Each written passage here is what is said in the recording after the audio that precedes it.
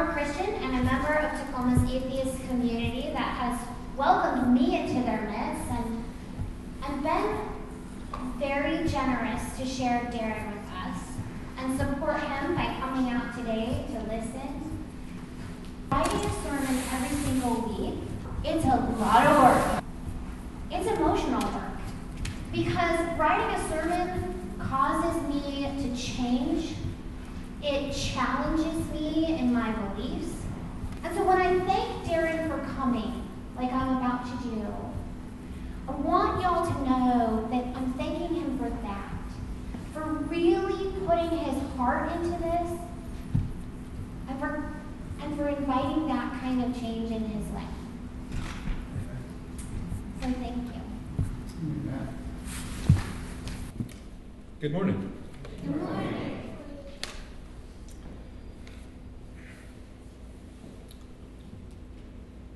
So I want to thank all of you for coming out to this little experiment we're doing here. I know it might seem a little weird, an atheist giving a sermon in a Christian church, but I'm not sure how it's going to go, but let's just go ahead and find out. When you first heard that an atheist was going to be speaking here today, what did you imagine that person would be like? Did you think they would be angry, either at God or at organized religion in general? That's what I thought when I was a Christian, so I could understand if you thought that as well. Or maybe you thought I would be a cold, somewhat emotionless person who could never understand the personal relationship that you have with Jesus. That seems reasonable. Maybe you know an atheist like that. Or maybe you've seen one portrayed in a movie. However, if your views about atheists are based on movies like God's Not Dead, or anything starring Kirk Cameron, I don't know any atheists like the atheists that are in those movies. So.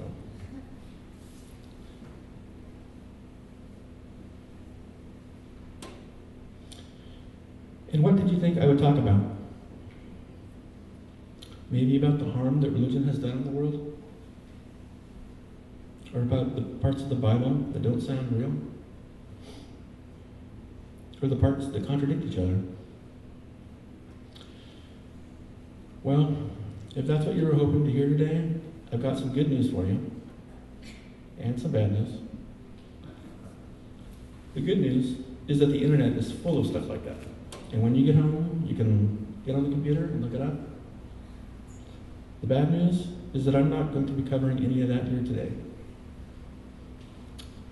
Instead, today, I want to talk to you about love. I want to talk to you about accepting people, and about how losing my religion has affected my ability to love and accept people. But first, I want to tell you a little of my origin story. I was born into a conservative Christian family. I grew up going to an Assemblies of God church down in Centralia every Sunday. I was taught that the Bible is the inerrant Word of God, and I didn't question that. Something that seems to be true of most of us is that we accept the reality of the world in which we are presented. And that was certainly true for me. It wasn't until my mid-20s that I started to really take being a Christian seriously. I was living just outside of Stone Mountain, Georgia, and I was a member of a conservative evangelical church. On one particular Sunday, I remember feeling that the Holy Spirit was moving me to rededicate my life to Christ. And that is what I did. I became very involved with the church. I taught in Sunday school classes. I volunteered whenever and wherever the church needed me. Eventually, I found myself teaching in the school that was run by the church. It was Northside Christian Academy. While there, I was studying the Bible every day, and I was also beginning to fall in love with the beauty of science. I was going through books by Carl Sagan and Stephen Hawking and others as fast as I could get my hands on them. and the scientific worldview was starting to make more sense to me. I still believed that the Bible was inerrant, but I also believed that science and the Bible would be perfectly aligned if they were both understood correctly. So this is the part of my sermon where I had originally planned to take you through the steps that led me to my deconversion. But I'm not going to do that here today. I will tell you that there are a lot of things in the Bible that I was struggling to believe. And it wasn't because I didn't want to believe them. I had a prayer closet, a literal prayer closet, that I knelt in every night, and I begged God to help me understand how the world presented in the Bible and the world as I was coming to understand it could fit into the same reality.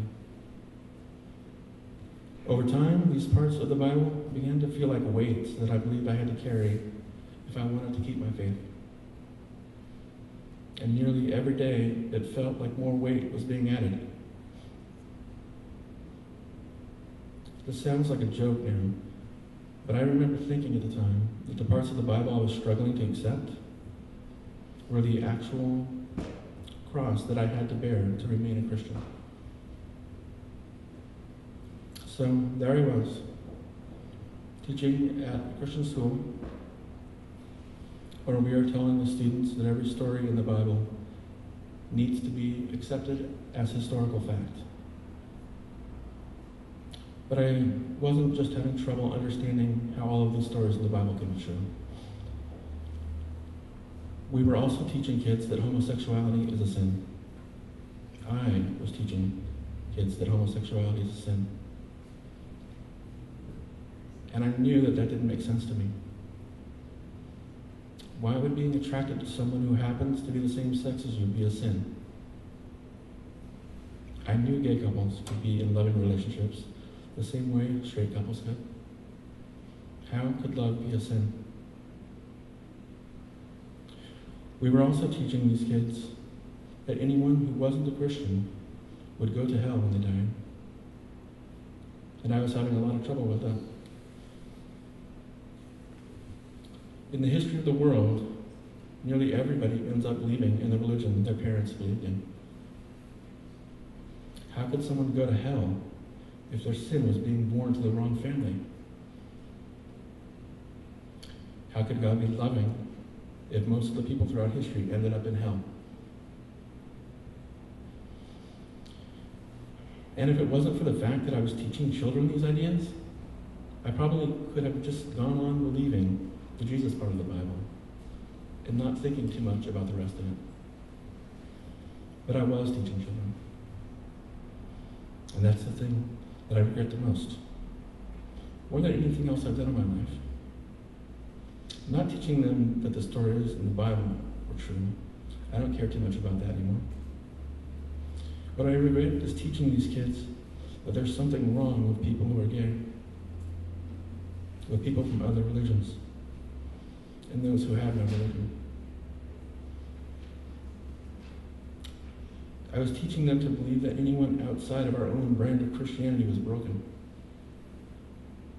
that outsiders needed to be fixed. I was teaching them to put up walls between themselves and those they view as other. And I did so even though I knew it felt wrong. And I justified doing so with verses from the Bible.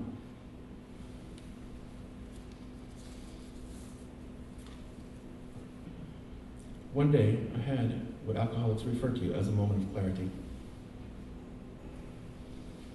I realized that I hadn't been looking at the Jesus story with the same critical eye that I had been applying to the rest of the Bible. And again, I'm not here to try to get you to stop believing in Jesus or the Bible or whatever.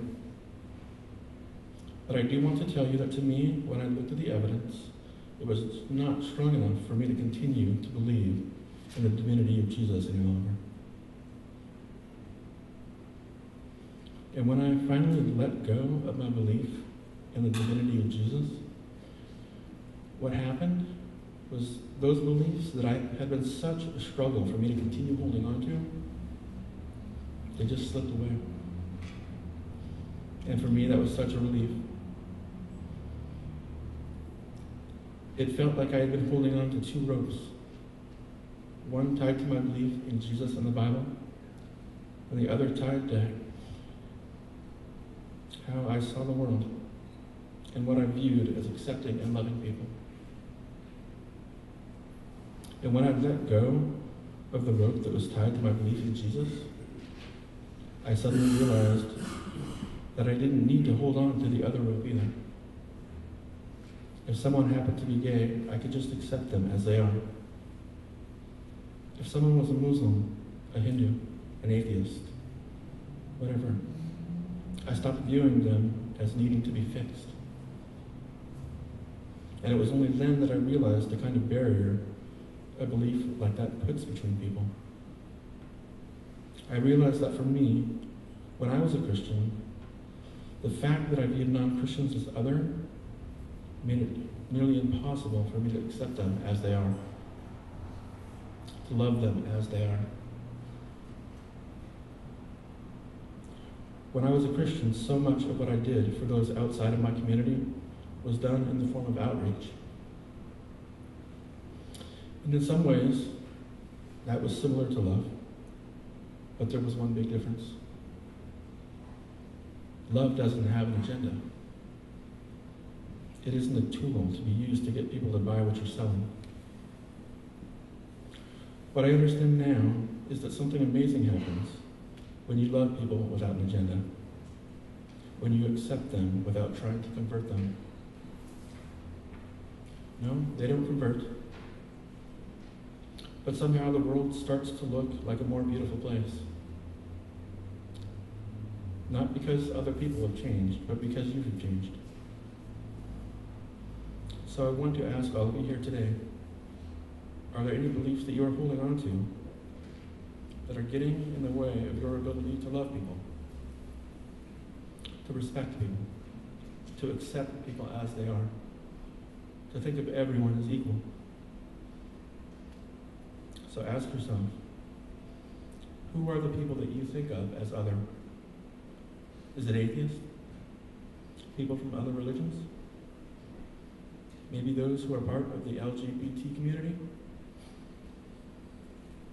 What about people with mental health issues? Or those with developmental disabilities? Maybe it's someone from a different political party.